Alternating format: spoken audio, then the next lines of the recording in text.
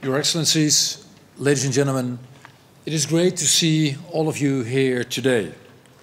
And a special welcome to Ukraine's Foreign Minister Dmytro Kuleba, who is joining us by video link, as is President Zelensky later today.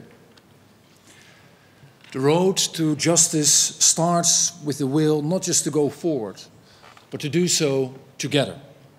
And with that in mind, I would like to thank our partners in hosting this conference, the International Criminal Court and the European Commission. Ladies and gentlemen, the remnants of a shelled house in the middle of a residential area of Borodyanka. Nearby, 6 makeshift graves were found.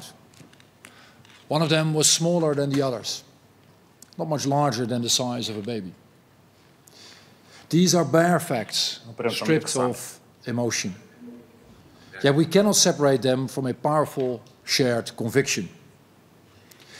The forensic pathologist Bela Kubat, who takes part in the examination of the 6 bodies, described it as a kind of higher ethical standard that we as humanity have agreed upon. That we do not do this. That we do not attack civilians. That we do not drop bombs on them. And that if you decide to do so, you will be held accountable. It is this standard, this shared conviction, that has enormous power. It took Bela Kubat to Ukraine, and it brought all of us to The Hague here today. The ICC's forensic investigation team, which Bela was part of, supported local authorities in their investigation of potential war crimes. And in many ways, that mission was unique. Never before did the ICC send a team of this magnitude. Never before did such an investigation take place so soon. And never before we so intensively. Detachment Commander Kim Moerman, who led the team, believes this mission can be a blueprint for the future. But he also feels that something more is needed. An overarching strategy to establish the truth and ensure justice. And I couldn't agree more. Just like a climate strategy and a COVID strategy, we need an accountability strategy. A strategy driven by the universal belief that all of us are protected by law. Ensuring that all roads lead to justice, now and in the future. And the good news is we are making progress. The mandate of Eurojust has been reinforced, allowing it to collect and preserve evidence of war crimes. And the ICC is participating in a joint investigation team for the first time.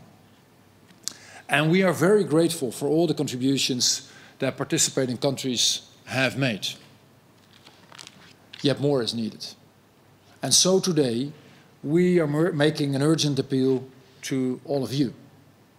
Not only to act swiftly, but above all, to persevere. The Netherlands is donating an additional €1 million to the ICC. We've also pledged €1 million to support the UN Human Rights Office in Ukraine. And we are pledging €1 million for psychological support for victims of sexual violence. We're stepping up our cooperation with the ICC, and we will support the Ukrainian Prosecutor-General at this difficult time. Ladies and gentlemen, humanity's history has been a long sequence of war upon war. A history of impunity and suffering. But there has also been a growing determination to fight impunity. Not only because we owe it to today's victims, but also because we want to prevent future crimes. And because the road to justice helps societies across the globe to learn from grave missteps.